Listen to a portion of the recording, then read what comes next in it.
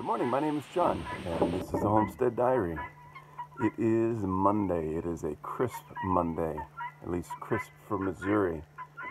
Woke up this morning to the sound of the dogs barking, and of course they're just barking at, I don't know, nothing, because the moment that I walk out the door, the barking stops. I walk up the hill, and I go say, "Hey, what's up?" And they just kind of look at me like, "Well, what are you doing out here? Why are you awake?" And so, that's typical. I don't remember a single time that I came out when the dogs were barking and actually saw anything, which is just bizarre because you would think that there's a reason why they're there to be doing something, and there's just nothing. And what's even worse is when you go out, see that there's nothing, and then you go back in and they start barking immediately. And you open the door and they hear it open and then they stop barking again. So, I don't know. Dogs. I assume they're doing something because we haven't had much predation in regards to deer, and I don't remember the last time that we actually lost an animal, which is awesome. But the thing is, the dog that is providing the animal protection is way over on the other side of the property, and I almost never hear him bark unless the UPS guy is driving by. So, anyway, that's kind of what's going on. It's been my morning. But it's a nice, beautiful morning.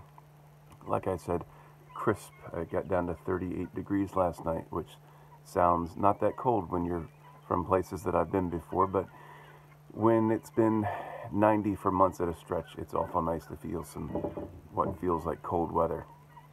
But oddly enough, no freezing predicted for the next week or so. And so I'm all right with that too. It's already the 16th of October, and normally we've got frost by this point. And so I don't mind that. Extends the garden a little bit further. So today, working on siding. You can see the front of the house here. We've got the last of the siding going up on the front, and then there's this little section up here that isn't done yet. And what we're actually going to do is there's going to be a board that's going to go across here, and then we're going to wrap it around and create basically a what do you call it? Basically a cavity behind there that will just be nothing. But what it will allow us to do is from this side over to that side, we're going to extend the gutter. And so all the water is going to go from that side of the house to that side of the house, and it'll be collected in water collection tanks. And then we're going to have an alternative water system in the event that the well goes down, which it has before. Not necessarily the well, but the equipment that allows us to get water from the well.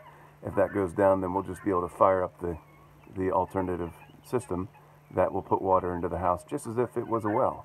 And we'll have, well, at this point, we're looking around 1,000 gallons of water storage, which can last us a few days. I mean, obviously not if we're irrigating, but just for basic domestic household use. It'll work out just fine. And so, just something that we're working on putting together, backups for backups and all that sort of stuff. So, anyway, should be a good day working on the scaffolding and enjoying the beauty here of God's creation. Hope you all have a blessed day.